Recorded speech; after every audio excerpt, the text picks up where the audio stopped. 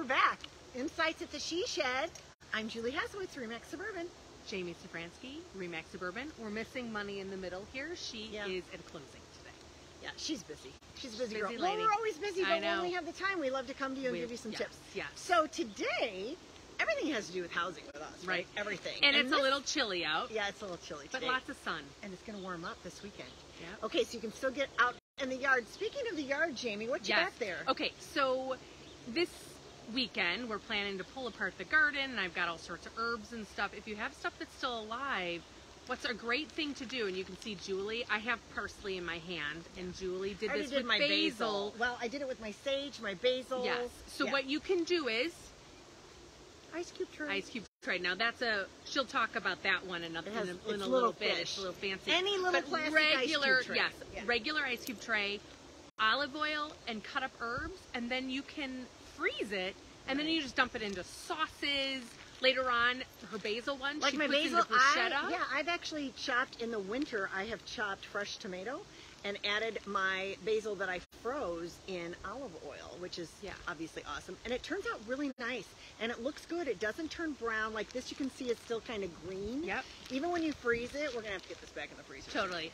But you could do it with any herb. Yes. You could do it with any herb. And then Or if like I have a few poblanos left, I'm probably going to take those out. Yeah. You just slice them up, pull the seeds out, and I just freeze them, and then I just add them to chili. My husband likes to make burritos.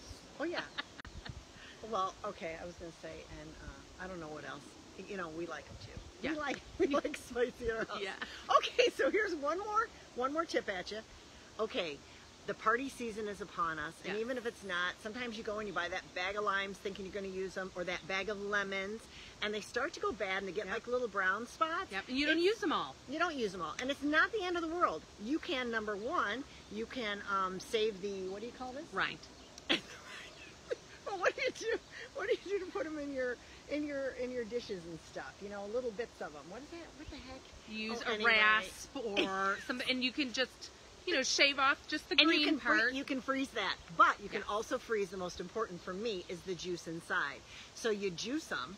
Again, little ice cube tray is your friend. You can freeze lime juice, orange juice, lemon juice. Yes. Any of these juices you can freeze for 3 to 4 months in the freezer. No, the freezer is not, what does my brother say, a time capsule or something? No. But the freezer is good for months at a time. So there you are when you're making cocktails or a little something, mocktails for your kids or people who don't drink. You've already got your juice ready to go. Yeah. Right? And you haven't wasted. You know, in this economy right now, we're trying not to be so wasteful. Yes. So shop around, be frugal. Yes. That's really and what it's we're a here great for. way in the winter, like if you've done that with the herbs, to kind of liven up a dish and make it feel a little bit. Totally. Yeah. Totally. All right. Thanks for tuning in. Bye. See you next time. See you next time. I got to hit my stop, and I never know. She's hitting stop.